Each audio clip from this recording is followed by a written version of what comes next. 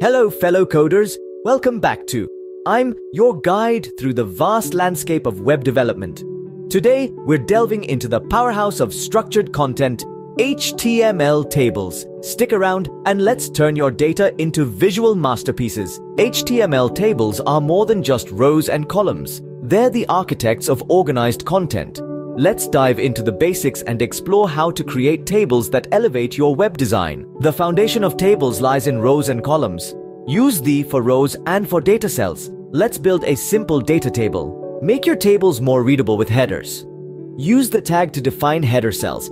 This adds clarity and structure to your data. Style your tables with CSS to enhance their visual appeal. Change colors, add borders, or even alternate row colors for a professional look. In the era of multiple devices, make your tables responsive.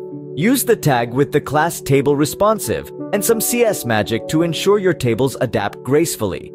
And there you have it, a deep dive into HTML tables. If you found this video helpful, give it a thumbs up and don't forget to subscribe for more web development insights. Let me know in the comments your favorite table styling tip or if there's a specific coding topic you'd like me to cover next. Happy coding, everyone!